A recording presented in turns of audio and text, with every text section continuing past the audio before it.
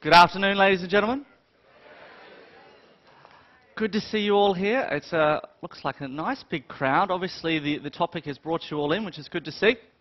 Now, this, of course, is part two. This is where we get quite serious. Okay, we're going to get right into the subject material. You've got a little bit of handouts there to have a bit of a read as well, a bit of bedtime reading for you this evening. And that covers a few of the animals that I'll be covering today. So if you want to know a little bit more, you'll find them all there. If you need any more handouts, please come and see me and I'll grab some more for you. But we do have a lot to get through in the next hour, so I'm just going to dive straight into it. So first of all, we're going to talk about cetaceans. Cetaceans are whales, dolphins, porpoises, stuff like that. And in particular, whales, because that's what we're going to see for the next few days. Now, they're split into two groups, baleen whales and toothed whales. Baleen whales filter feed zooplankton, very, very small krill, little tiny animals, and tons of it per day. The toothed whales, of course, have teeth, and they're more predators. Now, the most common whale that you're going to see, of course, is the humpback whale, an absolutely spectacular whale at that. The two most common behaviours you'll see are breaching and fluking. Now, breaching is what you see here with the jumping out of the water. We thought for many years it was actually to get rid of parasites and stuff like that. These days we know it's just to impress the ladies and for fun. Okay? Now, I've got a little sound for you as well. This is the sound of a humpback whale singing to get a mate.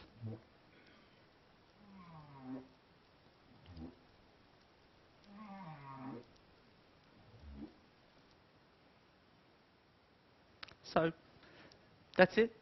But, I've got a better one later. That's kind of the standard song that you'll hear. And this is a picture of fluking, of course. Generally, after a fluking event, that means they're diving nice and deep and you won't see them for a little while. Now, to distinguish if you've seen a humpback whale when you're looking out from horizons or out from the pool deck, you'll see a serrated tail, serrated edge, and their pectoral fins, the side fins, are 1/3 the length of the body. They're absolutely huge and also serrated as well. That pretty much gives it away that you're watching a humpback whale. Now, the red dots indicate major population centres, but they do migrate, and they do the longest migration of any mammal from Antarctica in the southern hemisphere to the equator and back down again every year, and the northern hemisphere has a similar population as well. They do not feed in the tropics. They feed in around Antarctica, and they come up to the tropics just to basically calve. Live up to about 50 years is the standard lifespan for a humpback whale. Now, the individual populations, you have the northern and southern hemisphere population. For many years we didn't think they crossed, but in the last 10 years actually we have recorded a few individuals that did cross the equator, go join the northern hemisphere for a while, pop back down to the southern hemisphere a few years later. So, absolutely majestic creatures, and definitely I hope we see a few. They should all be down in Antarctica, but there might be a few still hanging around. Now, a really good chance we will see one of these whales, a sperm whale. And there's a huge population just off New Zealand. That's why I think we've got a very good chance of seeing them. Grow to about 18 metres in length, and they have a very distinctive blow.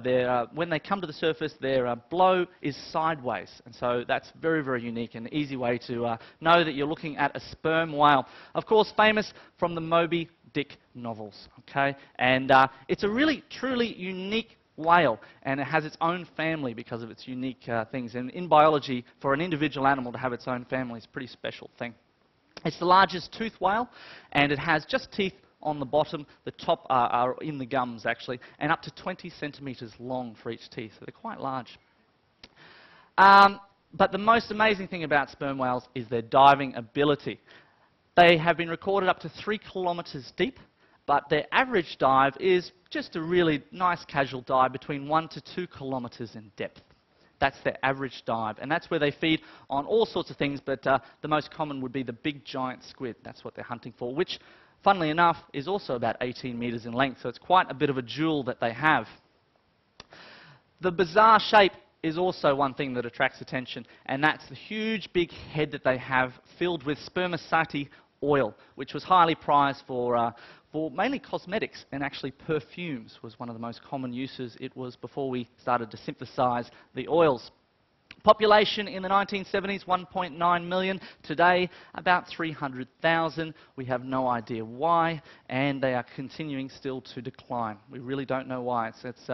If you have any grandchildren or children who are starting in marine biology, tell them to study sperm whales. We need as many people as possible. Lifespan between 60 and 70 years. How you'll see them? Well, after diving to 1 to 2 kilometres in depth, you're going to be pretty tired. So they're going to sit on the surface for a good 10 minutes just catching their breath, and you'll also see that sideways blow. That's how you're going to tell you've seen a sperm whale. The red dots indicate the largest populations in the world, and in particular, right when we go from Christchurch to Wellington, across there is pretty much the largest population of sperm whales in the world. So you've got a good chance of seeing them on deck in between those two locations. So that's the sperm whale.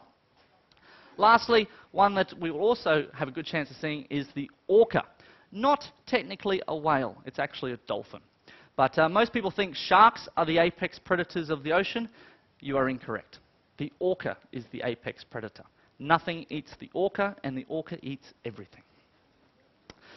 Characteristics, well, I think you'll all be able to tell if you saw an orca. They're pretty unique. Black and white, very, very easy to see. And the dorsal fin, the top fin, is huge. It's really, really tall, sometimes up to 1.5 meters long. So that really gives it away that you're talking about a orca or a killer whale. Now, fearsome predators, because they can tackle everything. Absolutely anything, you name it, they can eat it. And generally, if it's too big, they'll work in a pack to get that prey under control.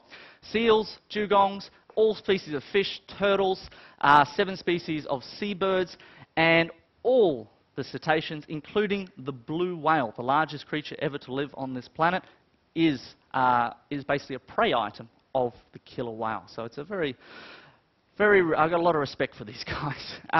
And of course, their hunting strategies, I'm sure you'll all see, you've seen before with them attacking seals and stuff. They're very, very intelligent creatures when it comes to attacking their prey. And here we have, hopefully, yes.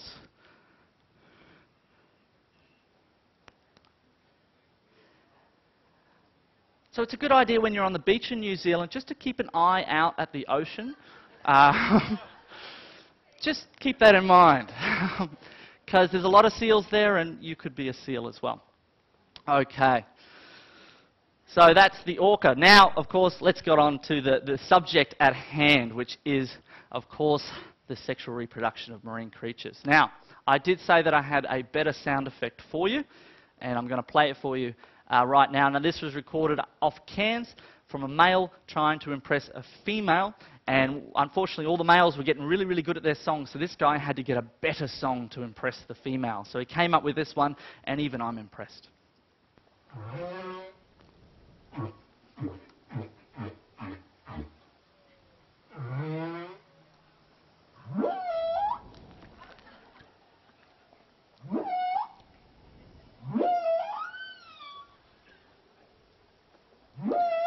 Please fill in the subtitles yourselves.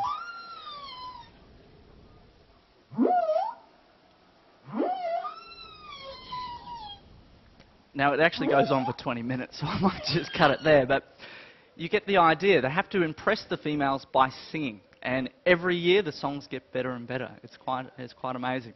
Now, when we talk about whale love, well, it's pretty simple. Every 2 years, they'll get together, and the female decides which bull chasing her will be the successful one. So it's all about the female. Female gets to choose which partner she would like.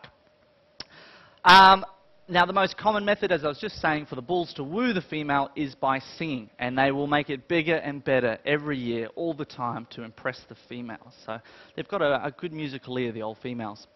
All right, the 3 most common questions. We briefly touched on these, not yesterday, the day before. And now we're going to get straight into it. Now, I do apologise. Some of these slides I will read verbatim, just because it's the most succinct way to get the information across. Now, before we start, anthropomorphism. Anybody heard of this word before? A few people.